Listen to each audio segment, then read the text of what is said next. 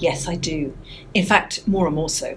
Partly because of Brexit, but also because as the world polarizes, because of populist politics and also an increasing sense of culture clash on a range of issues, I myself feel more and more European. I find that identity transcends national identity and regional identity for me, but it also I find it becomes more a sharper definition vis-a-vis other continents. As a British citizen, that's inevitable, I think.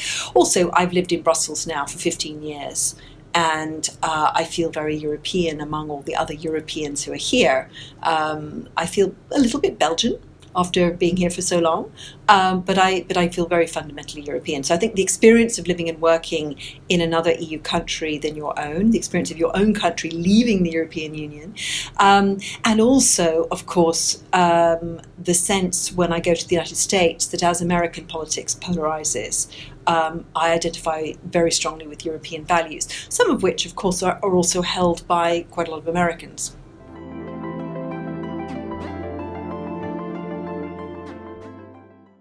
There's no question that it was 1989. I was at university in 1989 studying politics, philosophy and economics at Oxford, and I had spent my first year learning about the politics of the Soviet Union, amongst other things.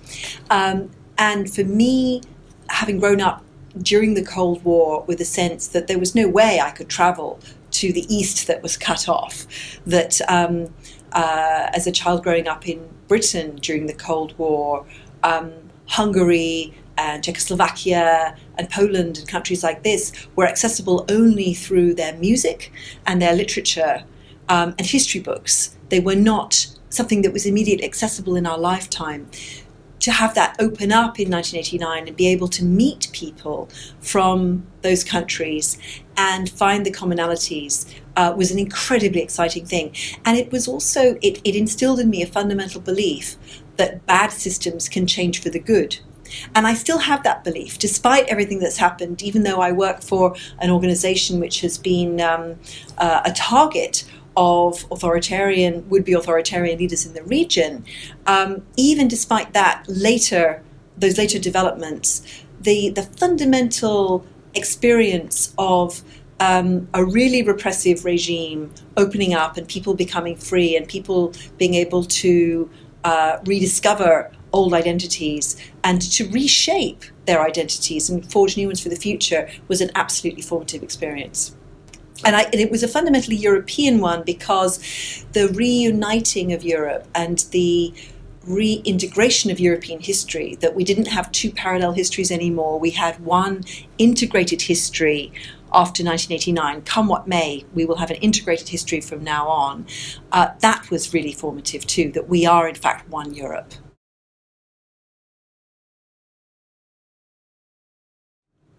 Yeah, the Brexit vote was pretty serious. It was a pretty bad one. And even worse, what happened afterwards, the way it's been interpreted. And I think the 31st of October, if that's the date for Brexit, will be a really ghastly moment. There have been some other pretty bad ones. Russia invading Georgia, Russia invading Ukraine. These were really terrible moments. All because of the risk of escalation, and then later the risk of complacency and simply allowing that fait accompli by Moscow to continue. Those were really ghastly moments. There has always been a residual fear from the early 1990s that Russia might try to retake, for example, the Baltic states and others. That hasn't ever happened, and those countries joined NATO. But what happened in Georgia and then in Ukraine, and particularly the invention of hybrid warfare, I find very scary because it's something which has started, not only is it about territory, but it's something that has started to affect our societies. Yeah, I should mention among the bad moments also, my previous answer, the authoritarian turn in Turkey, and especially the arrest of and pretrial detention of Osman Kavala. These were really terrible things. And I worked on Turkey also in the Commission, and so that was really dreadful.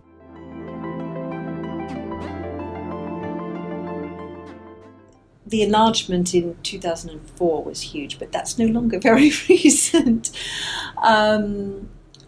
Yeah, actually, I think overcoming the name issue for North Macedonia, that was very important. I worked on that issue for 5 years in the Commission, and it was a huge thing that looked completely insoluble.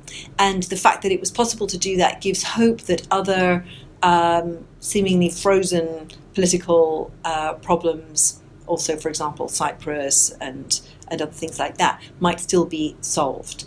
So that was a great moment.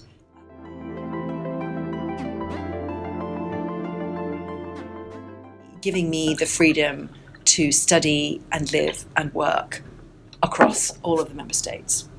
That's just an incredible privilege. And it wasn't there when I was a child or even when I was a student. And the fact that it's there now is just amazing. Travel without a passport across borders in the Schengen zone, that's also really good. But it's free movement, because that's something that the European Union gave to me personally, not through my government, not to all of my, not via some kind of gift to my nation or to my state, but to me personally.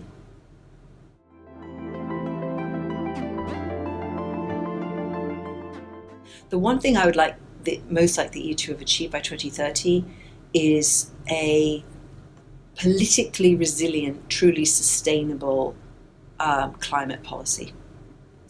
That's, I think, the next huge challenge and the next huge opportunity for European integration, because it is exactly the kind of transnational, long-term challenge that the European Union was set up to deal with. It is the successor of coal and steel as the big issue.